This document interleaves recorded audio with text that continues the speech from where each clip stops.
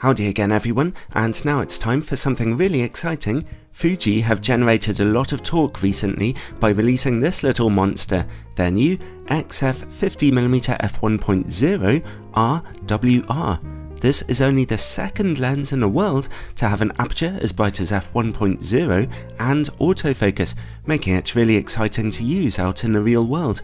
The lens costs $1,500 in the US or £1,500 in the UK, so it definitely missed out on a place in my recent video about low budget Fuji options. But then again, if it turns out to be any good, the excitement and usability factors will probably ensure that it sells pretty well. I'd like to thank Fuji UK for loaning me a copy of this lens for a week or two, but as usual, this is a totally independent review. We'll be looking at both its strengths and its weaknesses. This lens was initially conceived to be a 33mm f1.0 design, which also would have been pretty spectacular, but designing a wider angle lens with such a bright aperture proved a bit too problematic, and so it morphed itself into this 50mm f1.0 lens. Short telephoto lenses are a bit easier for manufacturers to design, and also that 50mm focal length is a bit more desirable for portrait pictures.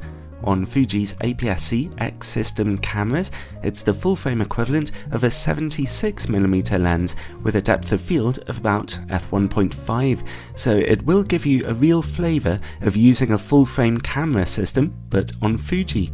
In fact, as you can see here, its dimensions are very similar to this full-frame 85mm f1.4 lens. But the advantage of the Fuji optic is that maximum aperture of f1.0 will mean that an enormous light intensity is hitting your camera's sensor, leaving you with much faster shutter speeds than 99% of all other lenses. f1.0 is twice as bright as f1.4 and 66% brighter than f1.2, so it really does give you a substantial advantage. So this is a dream lens not only for getting out of focus backgrounds, but for shooting indoors and in darker situations. It could be an incredible lens for wedding photography or video work, for example. If you've stabilized it, it doesn't have image stabilization. Well, let's take a look at its build quality first. It's more or less second to none here. The lens is big and heavy at 845 grams or nearly 2 pounds. It will dwarf a smaller sized Fuji camera if used on it. It's metallic and very solid feeling, and it's well weather sealed too, with a generous weather sealing gasket around the mount.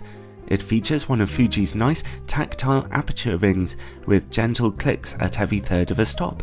One minor criticism I'd make here is that it's a bit too easy to accidentally change the aperture away from f1.0 when shooting. That's something to keep an eye on.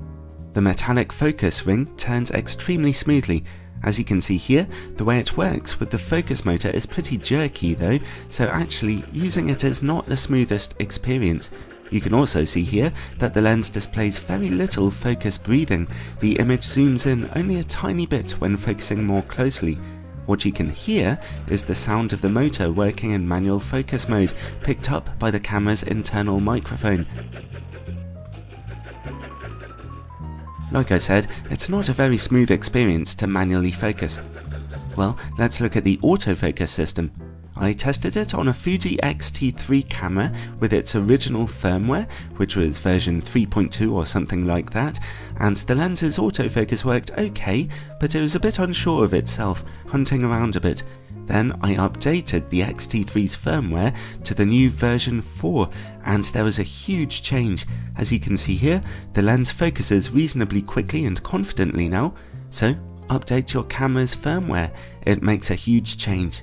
As you heard already, the lens's DC autofocus motor makes quite a noticeable noise as you go along, and makes that noise in manual focus mode too, so if you're filmmaking, you should record your sound on a microphone that's as far away from your camera as you can. As I mentioned, the lens does not have image stabilization, although Fuji are beginning to implement this into their cameras now, slowly but surely. The filter thread size is 77mm and it comes with a medium-sized plastic hood. Overall, the build quality is fantastic and very professional feeling. The focus system is slightly clunky and noisy, but it does work quite quickly and accurately, even at f1.0, which is the most important thing. Now, let's look at the all-important image quality. It's no trick to make a lens with an aperture as bright as f1.0 or even f0.95 or even brighter. There are a few of them available. The problem lies in designing them to have good image quality at those bright apertures, which almost never seems to be the case. Have Fuji finally managed to crack the puzzle here? Let's see. I'm testing it here on a 26 megapixel Fuji X-T3. In the middle of the image, straight from f1.0, we see a classic example of an image with very high resolution but somewhat low contrast, and there's a little bit of purple fringing to be seen here too on very contrasting edges. Still though, I'm really impressed with the great amount of detail being captured here at such a bright aperture. You can always add extra contrast into your pictures and editing. That sharpness remains across most of the image frame actually, but the far corners see some softness. Again though, every other lens I've tested at an aperture as wide as this has been significantly softer, so it's not an especially black mark for the lens here. Let's stop down to f1.4. There's no real difference in those image corners, but back in the middle we see a lot more contrast now and greatly reduced colour fringing. Stop down to f2 to see absolutely perfect image quality in the middle, and over in the corners a little more detail. Image quality sees a slight improvement at f2.8, and at f4 and f5.6 we begin to see excellent image quality in those corners too, although they're not quite as perfect as the middle of the image was. Stop down as far as f11 or f16 and the image quality will of course begin to soften again due to the effect of diffraction. Well, what can we say overall? First off, it's easily the sharpest lens I've ever tested at apertures brighter than f1.2. At f1.0, it's actually capturing a very impressive amount of detail, although if you want a bit more contrast, you'll have to stop down to f1.4, and if you want sharp corners, then stop down to about f4. Honestly though, this lens is really quite nice and sharp at f1.0, which is very exciting to see. Now let's have a look at distortion and vignetting. These are pictures taken in RAW and processed without corrections in third-party editing software. Normally, this will all be taken care of by your camera. As you can see, the lens projects just a little pincushion distortion here. Vignetting is surprisingly moderate. Those corners are a bit dark at f1.0, but I was expecting worse, quite frankly. They brighten a bit at f1.4 and a lot more at f2 and f2.8, so it's not a bad performance here overall. Now let's check out close-up image quality. The lens can focus down to 70 centimeters, so it's no macro lens. At f1.0, the close-up image quality is a little softer than at normal distances, but still pretty usable. Stop down to f1.4, f2 and f2.8 to see gradual improvements in sharpness. Let's see how well the lens works against bright lights. Fuji's coatings tend to do quite a good job in minimizing flaring, and despite the extreme nature of the lens's optical design, they have done fairly well again. Flaring and glaring are not terribly strong, with flaring being restricted to just a green blob when a bright light is directly in the image. And now, let's take a look at the lens's bokeh, a vitally important question. I really liked the look of this lens's out-of-focus backgrounds. They tend to look smooth and clean and all-round gorgeous.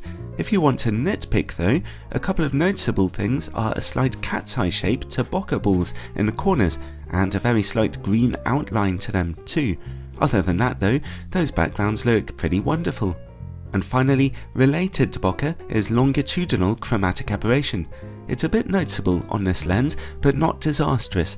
Here you can see some intrusive colours at f1.0, which remain at f1.4 and f2, but at f2.8 are more or less gone.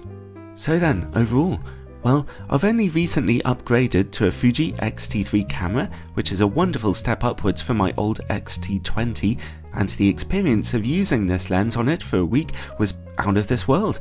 It's so cool to be shooting at f1.0 with autofocus.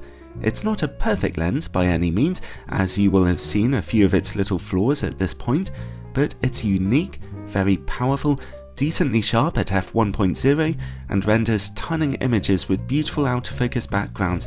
Is it worth $1.5 grand? That's obviously a huge price to pay for it, but I can easily imagine any dedicated Fuji user tripping over themselves to sell other equipment and save up for this little monster. It may be expensive, but Fuji's achievement with it has just about matched their grand ambition. It certainly comes recommended.